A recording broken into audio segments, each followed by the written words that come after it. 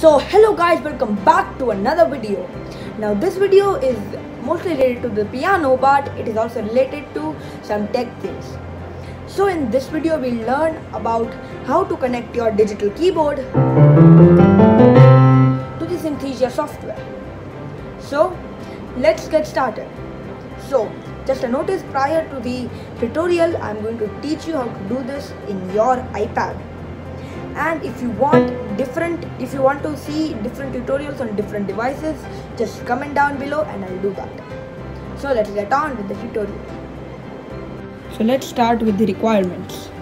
Firstly, you'll need an iPad, of course, with the Synthesia software downloaded. I don't have full Synthesia. You can see I'll just do free play. Here now they've given unlimited free play right there. We have the iPad Lightning to USB connector.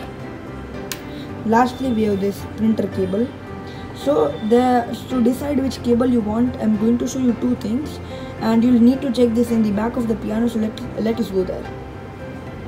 So if you want to take a cable like what I have, then you'll need this USB port with your keyboard, and if you have a MIDI port, then you'll need to take a MIDI to MIDI cable, which I'll put the photo right there.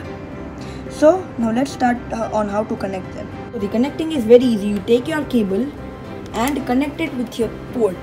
So let's take the USB end right there and let's put it right about here in the port. You can see it is now fixed.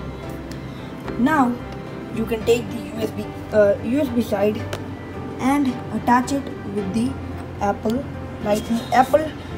connector. So here I've connected them. Next, you just set up your iPad on your piano. So here I'm going to take my stand and I'll just set that here on my digital Yamaha keyboard, right? Next, I'll just take my iPad and set it right there. And next, I'll just take the connector and attach it into the lightning port, your charging port, right? Just like that, I'm now connected. So after you connect that, you just open the software and go to settings, and in the music input here you'll see your digital keyboard port 1. It will have different names based on what company you have and what type of keyboard you're using. You just click on that and you just play the highest and lowest notes of your keyboard. So you can see this is my keyboard. I'll just play the highest note and my lowest note. That way it will just reset the note range. Now you'll just go back, go to free play, and as you play,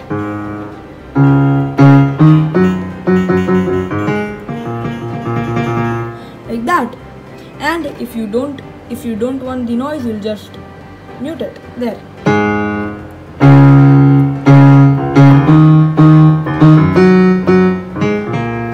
You can see I'm playing it right here, just like that.